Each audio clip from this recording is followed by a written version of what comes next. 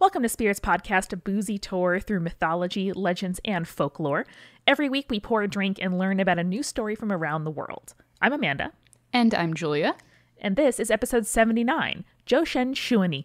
Yep, we went back to China for some good mythology this time around, and I'm really excited about how it turned out. Me too. I'm also excited about those who just joined us on Patreon, patreon.com/spiritspodcast, which is the place that you can become a member of the Spirits community and get awesome behind-the-scenes extras, recipe cards, bloopers, cut audio, all kinds of great stuff. So welcome and thank you to Marilla, Ramon, David, BRG, Rach, Grace, and a tiny dino. What a cute name. Dino. So good. Thank you as always as well to our supporting producer level patrons whose support sustains us. Neil, Philip, Julie, Christina, Josh, Eeyore, Jessica, Maria, Cami, Ryan, Phil Fresh, and Deborah, as well as our legend level patrons, Mercedes, Ashley, Buggy, Rachel, Sandra, Ashley Marie, Leanne, and Cassie. Yes, you sustain us like nutrients and good water on a battlefield. It's true. It'll be relevant. Just wait. It always is. I love how it took me like 40 episodes to realize that you made that relevant every time. I do my best. It's not always good, but I do my best. Julia, what were we drinking during this episode? Well, Amanda, because it is nearly summertime and because our goddess for this episode is also known as the Dark Lady, I decided to make us some charcoal-infused hard lemonades. I was very suspicious. Mm-hmm. People will find the recipe online, though, if they get their show notes. It was very good. I was happy with it. I thought it turned out pretty dang good. Well, before we get into the episode, we wanted to give a couple shout outs. One to Tila, who is a fan of the show, and we are a fan of her.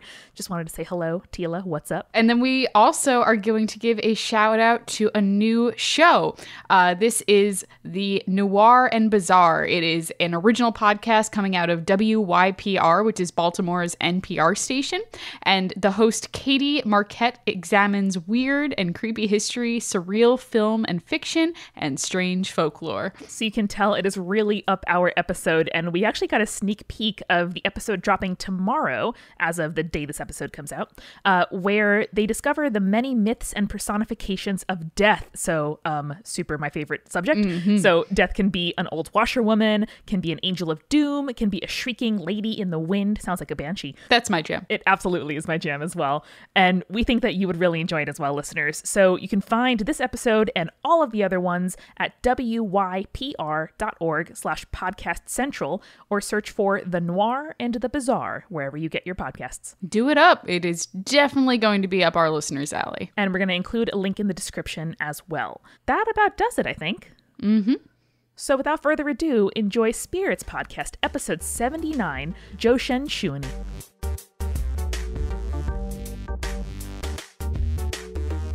When it comes to direct to English translations of names, normally we have some like pretty cool names with some pretty cool translations, right? Oh yeah, for sure. For example, Persephone's name can be translated as because she is wise and touches that which is in motion. I mean, word, like, I don't know, the seasons. Yep, checks out. Thank you, Earth. Greek. Sekhmet has these cool titles like the one before whom evil trembles and she who mauls. Same. Yeah. But I think that Jiutian Xuannü is one of the coolest directly translated names I've ever heard in my entire life. Please hit me with it. So it means the mysterious/dark lady of the nine heavens. I want to know everything. I'm just thinking of like what that invokes for me. And it's just like riding 9 horses into battle with like storm clouds coming down and stuff that. Oh, man. Yeah, like just basically Thor Ragnarok. The entire of Thor Ragnarok. Yeah, like a nice sort of scarily goth-dressed lady coming down from the skies with like 9 hellhounds behind her. Yeah, 100%. I guess it says something about us that we both picture dark, scary stuff as heaven. Yeah, checks out. I like it. So she was specifically known as Xuannü prior to around 850 CE. Mm-hmm. So that was just the darker, mysterious lady. Which, God, I wish I could rock a title like that. That is such a cool title. I know. I would give up Night Hag to be the dark and mysterious lady. Because then you're relevant at all times a day. I realize right now that this is what I want my wrestling title to be. So oh, like most sure. wrestlers, Amanda, come out and they'd be like, oh, that's Asuka. But they also get these nicknames from the commentators, like the Empress of Tomorrow, which is a real wrestler. Is she like futuristic? No, she's just like fucking gorgeous. She's great. I love her. And now, Amanda, just off the top of your head, I want to know what your wrestling gimmick would be. My wrestling gimmick? Yes. I think I would be like a professorial or librarian type. Okay. That would then like rip off whatever outer clothes I have and be like a taskmaster. Okay. Not in like a weird porno way, but in a like, I don't know, I could beat you down in the courtroom or here in the ring. Like She-Hulk. Yeah, for sure. There's actually a character in the WWE right now that is like a statistician character where she like goes out with these people. She's like, I calculate that you're going to lose. And it's great. I'll be like the operator because my day job is operations at a tech company. Yeah. That's really, really good. I think so. I appreciate your wrestling gimmick. It's very good. I know. And I could like team up with like a surgeon and I don't know.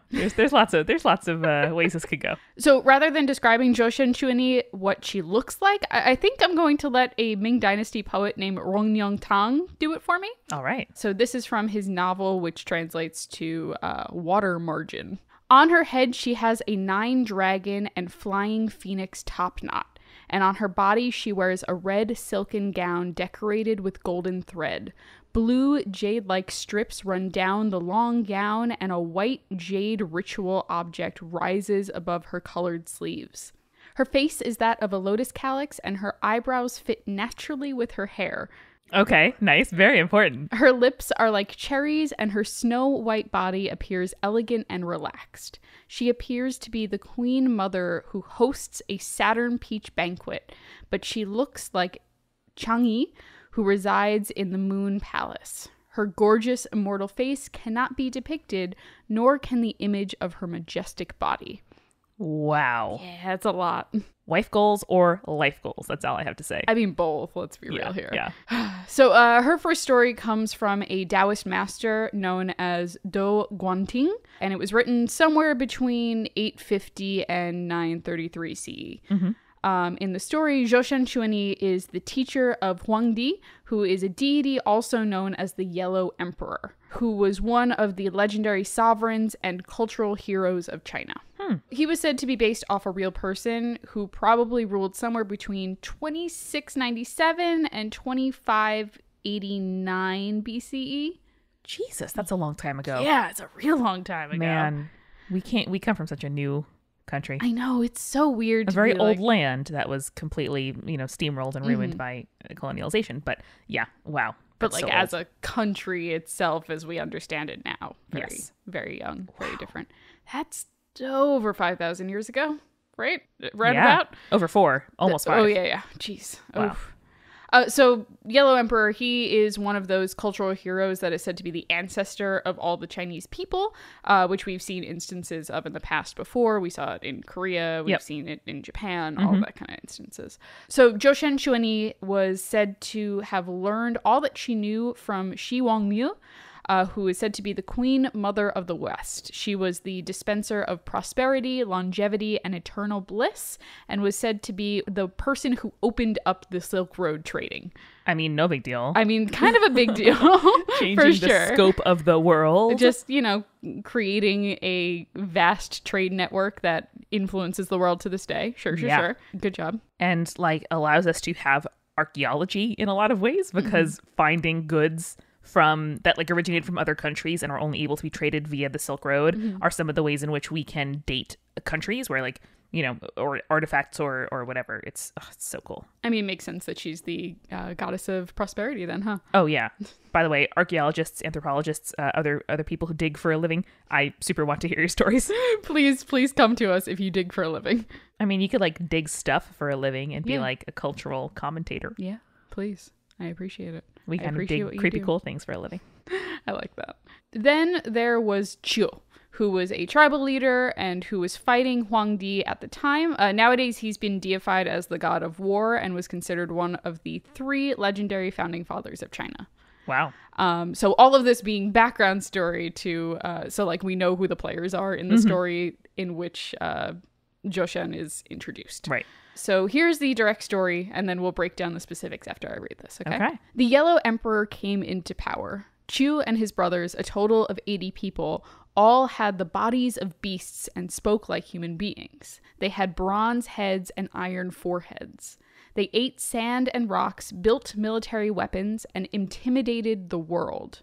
They killed at will and without principle, showing no mercy. The Yellow Emperor governed the state, and he looked at the sky and sighed. Heaven dispatched the mysterious woman down to earth to deliver military messages and sacred talismans to the Yellow Emperor, enabling him to subjugate Chu.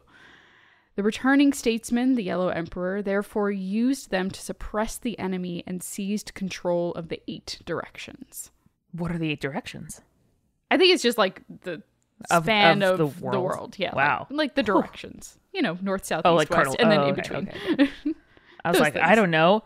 Fear, success, Yes. despair. I Like like like those. the 8 directions of fate is sort of how I was thinking. I mean, Wow. I dig that too. That's That a cool is interpretation. like the foundation myth of foundation myths.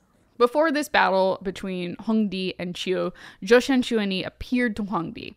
Chiu had created a thick mist on the battlefield, which was so impenetrable that it obscured both day and night. Whoa. So Huangdi is trapped in this mist for days, unable to find his way out, unable to tell if it's day or night, or like even, you know, send his troops in any direction, really. Yeah, that like completely strips away all the things you mentioned, like direction, the passage of time, stuff like that. Yeah, it really fucks you up.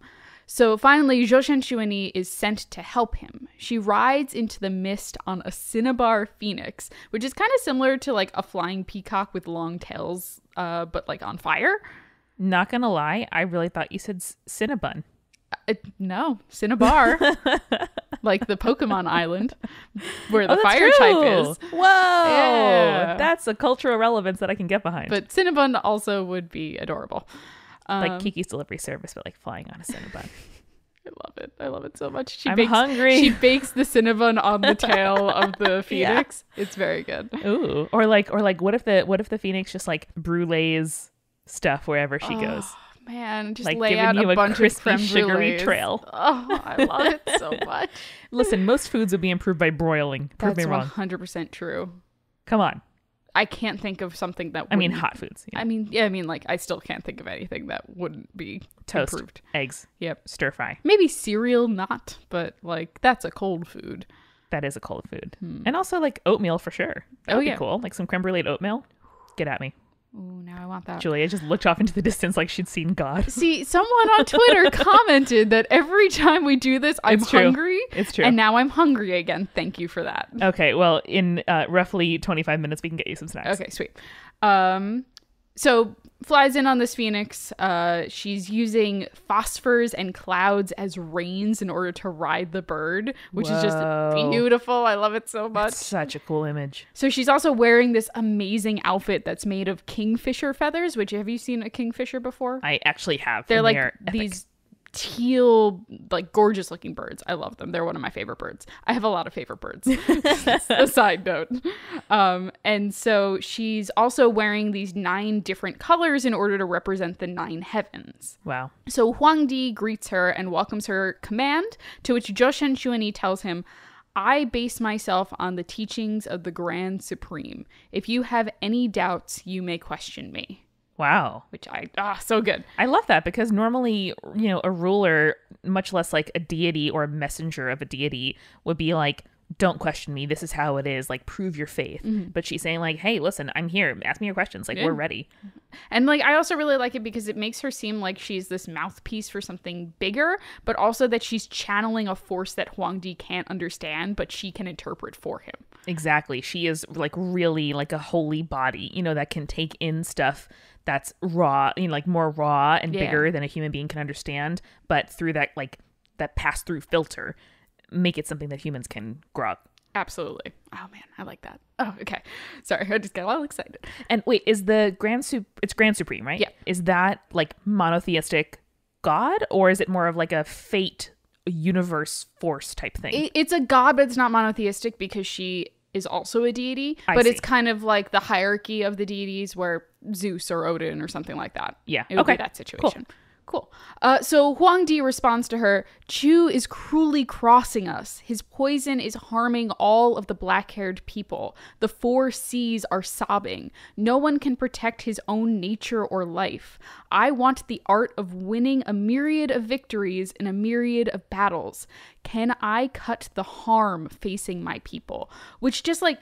I want to break that down just a little bit, especially that last sentence, because he asks not how he can defeat Chu, but instead how he can help his people. And honestly, I think that's kind of what I find to be like the true ideal of a leader. Yes. And I think that's really a very defining moment for Huang Di in this story. Yeah, 100%. I thought the exact same thing when you read it, which is a hero would ask what the like quickest path to glory is. Mm-hmm. And this ruler is saying, listen, I know that I can't get everything I want, but like what I need to know is how I can, minimize or stop this harm. So please help. Yeah, like how best do I help my people, not just how do I get glory and defeat the enemy. Yeah. Also, way more of history should be told in poetry. This is beautiful. I know. I love it. It's great. So when asked this question, Jiutian Xuannü responds by bestowing him objects and artifacts that will allow him to defeat Chu and ascend into heaven as a deity. Hell yeah. They're not really specific about what the artifacts are, at least not the source that I was reading, but it's just like they're supposed to be these really beautiful, it's like items of power, basically. I love like bestowing you with your items of power scenes in movies and books and comic books and stuff like that. Mm. I don't know. I love it when like a person, it's like a meet cute, but it's a person and their weapons. Yes, basically. And I just want to finish out the story by mentioning that in the telling of the story, Duan Guanting specifies without Jiutian Xuannü's help, Huang Di would never have achieved this. He would have never defeated Chu in battle. He would have never ascended as a god. It's very like, and because of her help, he was able to do all these things. He would not have been able to do that without the help of the goddess. Cool. Which I am a fan of. Give credit where credit is due, especially to women. I don't know why that was a song, but there we go. I will give you a musical stinger. Ba-da-ba-ba. Thank you. That's true friendship right there. Ding. So, Amanda, because of the story that I told you about Huang Di and Jiutian Xuannü. How could I forget? She is associated with warfare. Sure. Obviously. But that's not her only association. Okay. Because she's amazing. So she is also associated with magic. Ooh. So several Taoist texts give the goddess magical capabilities, such as the ability to turn invisible. Okay. I mean, like shrouded in cloud. Yeah. Right? Like how much more in tune with nature and light and obfuscation could you get? I know, exactly. Oh, God, she's so cool. She's also been known to be able to mobilize the stars, using them to protect China. And Dang. I'm not entirely clear from the text I was looking at, like, how that is supposed to be a thing. I assumed like fate and alignment and stuff like that. That makes sense. I kind of had a turning the stars into soldiers to help protect the world kind of situation. Whoa. Like that was my imagery in the head. I don't know if that's accurate. Yeah. But that's kind of the cool thing that I had in my brain stuff. Or I guess with that example of kind of disorientation on the battlefield that we learned about earlier, you could also like use the constellations in the heavens to guide people. Oh yeah, somewhere. Navigation. Yeah. Oh, that's interesting. I like that. Oh, cool. Or even like sending constellations or sending messengers, omens, examples of like, oh, hey, I'm seeing like this constellation in the sky that represents whatever. So I should, be cautious, or I should be bold, or I should like go by sea or whatever. Mm-hmm. Oh yeah, I like that a lot. Oh man, now I want to like see the movie version of that. I know, what but I the mean? good movie version. Oh yeah, of course, not the shitty movie version. Yeah. I've been watching a lot of Mystery Science Theater 3000 lately, and oh man, there's a lot of bad movies out there. Do you know what I've been watching recently? Tell me. Animal Planet's The Zoo. Yes, you did. You texted me about this. I did. I am obsessed. It's a reality show about the Bronx Zoo. I'm obsessed. I love Mert the Goose. And everything about it is beautiful. It's about just like the zookeepers and just like fellow New Yorkers in the Bronx just loving animals and taking care of them and just like being so conservation and like wildlife, health minded. I always disliked going to zoos as a kid because I felt so badly for the animals. But kind of modern, zookeeping, it's all about like preserving species and rehabilitation, stuff like that. Right. So it's feel good. It's adorable. It's so well edited. Oh, it's so good. Can we take a trip to the Bronx Zoo, please? Yes, we can. Because I've been trying to drag Jake for like 2 years at this point, and I want to go real bad. Yes. Before like the school's let out and shit. You know what I mean? I absolutely do. We should go very soon. Okay. Double date. Yes. Someone among us can Instagram stories it. Yes. Oh my God, 100%. please. Okay, good. We're going to go to the zoo. Now back to the story. Okay. Her invisibility ability, that's a thing that I just said, is exercised through her acolytes, known as the 6 Ding Jade Maidens. Huh. So the Jade Maidens each have a different ability that includes invisibility. Okay. Like one per. Yes. So for instance, one can hide her physical body, another can conceal her destiny, one's fortune, spirit, soul, etc. Wow. It's really cool. So like there's physical invisibility, but then, you know, like someone could be like, I want to know what your future is. Be like, ha, you don't know. I won't tell you. That's amazing though. Like, especially when your powers involve the realm of like time, fortune, predestination, all this kind of stuff. Mm-hmm. You know, you need like protection and abilities in Hell those, yeah. you know, arenas too. Mm-hmm. Especially like as a goddess or as just like non-mortal deities. You'd be like, I'm not going to tell you my future or fortune, or you cannot see my spirit. I just like that. Yeah. Or I mean, imagine like in a movie or a book, you'll have like an oracle, you know, who kind of like looks at stuff to come and says, oh, well, beware this person or you're going to be fine. But like imagine being able to cloak yourself from such imagining. Like you are like the ultimate kind of stealth bomber coming in to change fate in a way that no one can see. Which leads into my next point. The fact that Jiutian Xuannü originally learned her invisibility as a military strategy, where it was used to defeat enemies and protect the state. Yeah. There you go. Boom. So worship for her invisibility is also done in the hope that concealing their bodies will allow them to expel evil and return to righteousness. Wow. That's some like hierarchy of needs shit. I like that a lot. You know, where you transcend the physical and can then do the rest. You can purge your body of evil or, you know, what have you. Wouldn't it be nice to leave this flesh sack behind? I mean, yeah. Or like selectively be able to be in it. Oh, yeah. Astral projection kind of style. Precisely. I could get down with some astral projection. My God, so could I. Oh, we could be in the Bronx Zoo right now. We could. Let's just lay back and astral project over. They have a herd of gazelle, Julia. A herd of gazelle. They have like snow leopards, which are my favorites. So pretty. They have little baby tiny monkey friends. Oh, God. I'm just getting excited about the zoo now. We need to focus up. Okay. Aside from war and magic, she's also associated with sex and sexuality. Huh. I was going to say, we haven't really touched on that so far. Yeah. A book from the Han Dynasty that bears her name, in the translation to English, The Mysterious Woman Classic, which sounds like a horse race a little bit. Sounds like a cocktail. Oh, man. Also sounds like a horse race. And that's going to be our cocktail for this episode. I will come up for it later. I feel like lavender Earl Grey vibes, but you do what you will. No, I'm with you there. Okay. Ooh, yeah. Hold on. That with like a little bit of like floral gin. Oh, yeah. And then maybe like a dash of sake or something like that. Like really like pop. Yeah, the with like a little like hint of vanilla there. Ooh, okay. Moving on. Okay, so this book, The Mysterious Woman Classic, is specifically a handbook in which, and it's in the form of a dialogue. Yes. About sex. Cool. Yeah. I mean, yeah, it makes sense to me. So they were actually a pretty popular book. Most upper class households in the Han Dynasty had this book in their libraries. Oh my goodness. A 7th century poet, Liu Zhongshan, wrote a book that contains descriptions of the sexual arts that he said were transmitted to him by Jiutian Xuannü herself. I mean, I respect it. All right. Like, I'm not going to tell you you're wrong, buddy, but... Listen, if that's where you learned your sexual arts from, I'm going to buy that book. You know what I mean? Like, it's a good marketing strategy. Yeah. You're not wrong. I'm just thinking about how good, like, a book by Aphrodite about sex would be. Okay, which god would you want to teach you about sex? Obviously, not Zeus. That's not even a question. No. I'm thinking like maybe Loki, because it's like you're having sex. Boom! I'm a snake. Yo, I'm a horse now. Yeah, a lady horse. You're a horse. What? No, that'd be scary. No, that would not be good. Maybe Urzuli Danter. Oh fuck yeah, that's it. Mm-hmm. Right? Yeah, for sure. Yeah, any of the Urzulis really. Seriously, they're all pretty dope.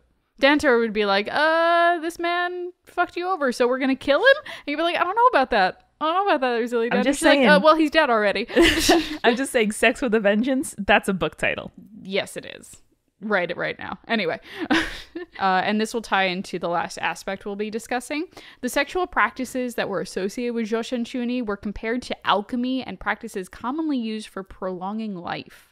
She even tells Huangdi in certain texts that her sexual practices are like, quote, the intermingling of water and fire. It can kill or bring new life depending on whether or not one uses the correct methods. Which, God, isn't that the fucking truth? Jesus. Yeah. She's just dropping straight fire on us Not right wrong. now. Damn. I want that like in my tombstone. Yeah. That's my tombstone quote. I'm not calling mine yet. I think I Okay. have quite some time to make some interesting puns about death. But, but physical, effects aside, emotionally, it's also true. Like, sex can deepen a bond, or it can make you feel really alienated. Like that any kind of intimacy, has that effect of either, yes, this risk was worth it, and it either solidifies, or proves something I thought, or maybe it reveals to you that you think differently, or weren't connected like you thought you were, or something different is important to you. Yeah. So as much as I giggled the first time around, there is some truth there as well. No, there's definitely some truth there. Oh man, that just makes me sad because I was thinking about the like incel discussion that's been going on like Twitter and in the news lately and stuff like that, and like. Sex is a very defining thing for a lot of relationships, especially now that we're very open about it. But I also don't think that anyone has the right to sex. And I mean, you do have the right to sex with yourself. Yes. But not with other people. Other people like are you have not the right to objects. pursue happiness. You don't have the right to be happy. You have the right to like pursue sex, but not the right to have it. Right, exactly. Which I believe that Jiutian Xuannü would agree with us. Now, there's this really interesting aspect that is associated with Jiutian Xuannü, and it's basically this idea that the human body is a microcosm of the universe, and because of this, the gods are present within the human body. My eyes are very wide. I know, this is very cool. This is like Yeah. my favorite philosophical thing that I've ever read about anything in our research for these episodes. It's very cool. Because the gods are present within the human body, this term is physiological microcosmology. Yeah. I'm just going to let that sit there. Wow. Physiological microcosmology. I need to know everything, please. I got you. So in this belief, Jiutian Xuannü is located in the central median of the body, and she is associated with the circulation of breath, which is said to nourish the spirit and provide longevity. Yes. Also not wrong. I mean, like completely accurate. Good job. So for instance, one is instructed to send their breath down, meaning take deep breaths, so that it might enter the goddess's mouth inside them. Whoa. Nourishing the goddess would mean elongating one's lifespan or even achieving immortality. I mean, that's completely right. Like, think about the kinds of things that we do when we do deep breathing. It's about calming and centering and focusing and like grounding. drawing up a different strength within you, feeling renewed. Completely accurate. Oh God, it's so freaking cool. So for instance, a text from the 5th century states, "Her pearl of great brilliance shines to illuminate the inside of the adept's whole body so that he can extend his years and not die." Yeah, man. Another text says that the mysterious woman is the mother of the way of the void and nothingness. And the way to call her is this, and I quote, "Close your eyes and meditate on a white breath between your shoulders. In its center is a white tortoise. On the top of that tortoise is the mysterious woman." Wow. Oh, God, I just love meditation so much. I know. And I bet there are a lot of modern practices that relate to or could be kind of related to what we're talking about now. So listeners, that do breath work or meditation, I'd love to hear some of your practices or visualizations. Ever since I saw Fight Club when I was a little kid, and the sort of like, go into your subconscious and like Visualize your penguin. Exactly. That just really struck a chord with me. I don't know why. It's so fascinating. Like, this is the kind of stuff that human beings got pretty right pretty early, that, deep breathing, focus, it calms, it, makes you feel more alive. Yeah. You know who has some very good meditation practices on their podcast? Who? Our good friend Zach Valenti Yeah. on his Focus.af podcast. He does a usually 5 to 10 minute segment at the end called Calm AF, where he leads you through a guided meditation, and it's very nice and very cool. And His voice use is it a very lot. calming. He does have a very calming voice When he's not yelling about space problems. That's true. 100% true. She is also associated with alchemy, said to prepare elixirs for other deities, and specifically with a process called Niandan, or inner alchemy, which I know how much you love alchemy, Amanda. I sure do. So I'm going to go a little bit into it. So basically, it's this physical, mental, and spiritual practice in Taoist tradition that is used to prolong life and create an immortal spiritual body that would survive after death. What is the practice? I don't know really the specifics, but the basics of it are the human body becomes a cauldron in which essence, breath, and spirit are cultivated in order to improve physical, mental, and emotional health, and eventually one becomes an immortal. Wow. That also tracks with for me personally, thinking about food as fuel for your body and not what I can or can't eat or what's good or bad, but what will fuel my body right now and make it be its most functional and holistic and good feeling. Sure. Is for me a really well-adjusted and productive way to think about a thing that I have a complex relationship with. Yeah.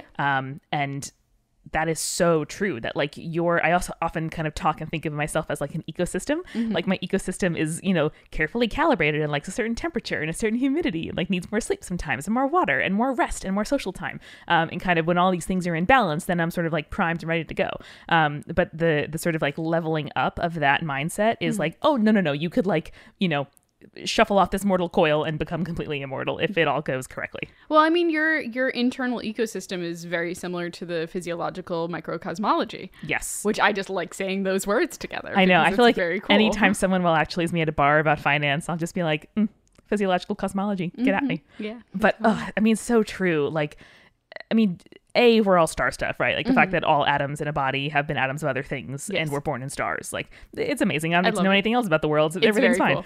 Cool. And also as our experience of the universe is necessarily mediated and based obviously in our bodies, and we are the thing around which everything else orbits. Hopefully not, because that's a very self-centered way to look at the universe, but literally that is true. And the fact that you can kind of draw that metaphor between I am the nucleus of my experience of the universe, but also that is true within me, and I am one fraction of a molecule of the rest of the cosmos.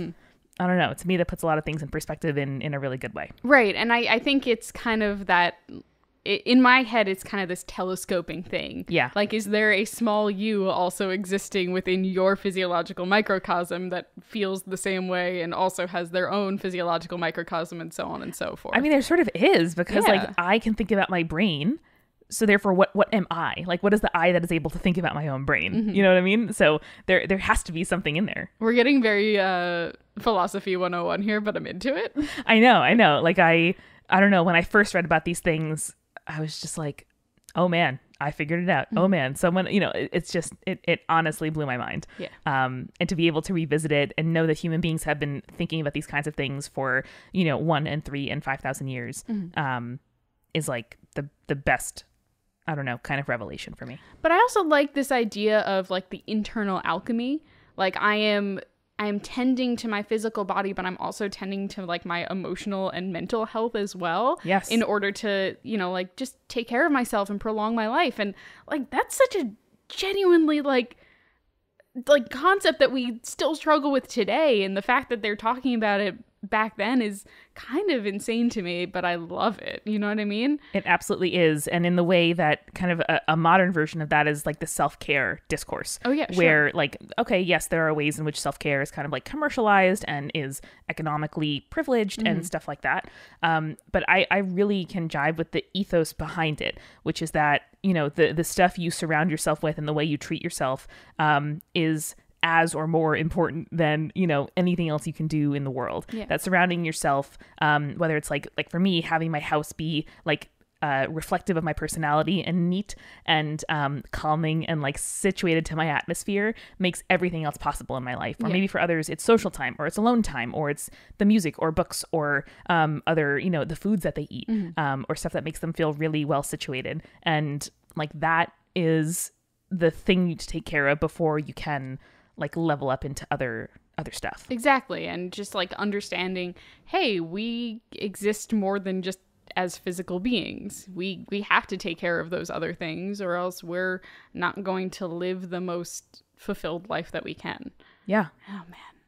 And Jiutian Xuannü does a great job in just embodying all of that. Also, like, what fashion, man. Oh, what statements. So good. What powerful colors. Oh man. I want a top knot of dragons. Almost as good as Inanna's. Look, I would say they are on the runway together, just like posing. Oh yeah, I know we did our series of water spirit pins, but I feel like there could be a pin set of like high femme goddesses. Oh, I love it already.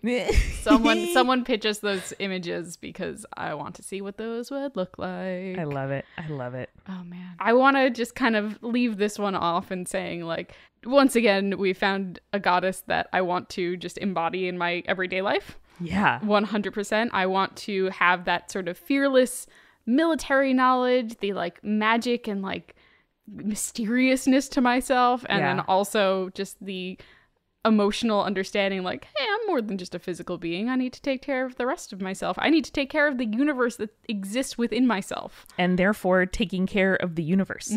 Like righting your own wrongs and taking care of yourself is an act of goodness and of, positive impact on the universe at large. Even though the idea of infinite me's all the way down within me, that our universe is within my universe, I find to be kind of creepy and also kind of cool. Spirits was created by Amanda McLaughlin, Julia Schaffini, and Eric Schneider, with music by Kevin MacLeod and visual design by Allison Wakeman. Keep up with all things creepy and cool by following us on Twitter, Tumblr, Facebook, and Instagram @Spirits Podcast. We also have all our episodes, collaborations, and guest appearances, plus merch on our website, spiritspodcast.com. Come on over to our Patreon page, patreon.com/spiritspodcast, for all kinds of behind-the-scenes stuff. Throw us as little as $1 and get access to audio extras, recipe cards, director's commentaries, and patron-only live streams. And hey, if you like the show, please share us with your friends. That is the best way to help us keep on growing. Thank you so much for listening. Till next time.